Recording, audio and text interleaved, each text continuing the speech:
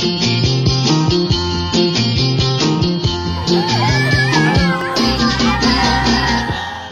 everyone!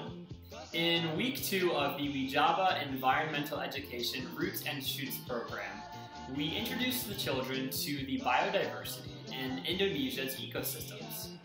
By helping the children better understand the animals and plants in their community, we continued the lesson from last week around how they can help protect their ailing environment.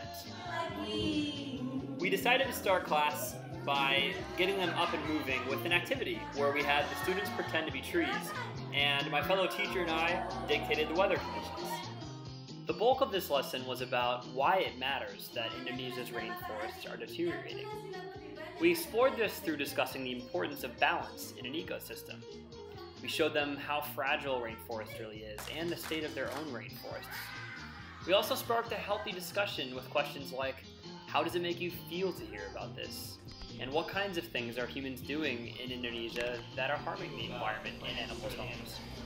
For the next activity, we wanted the students to begin to physically notice their surroundings and be able to identify different plants and animals themselves.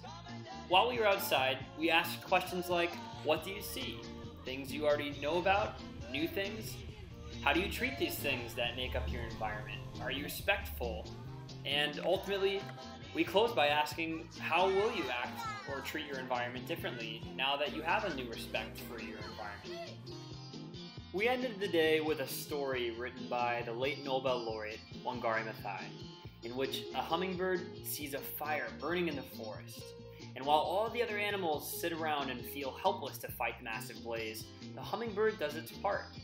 When the animals proclaimed that the hummingbird was too small to fight such a big fire, the hummingbird confidently recoiled, "I will do the best I can." To personalize the commitment of doing the best that you can and never feeling like a problem in your community is so big that you're just better off ignoring it, we had the kids draw themselves as hummingbirds and share with the class one example of how they'll strive to be more like the hummingbird.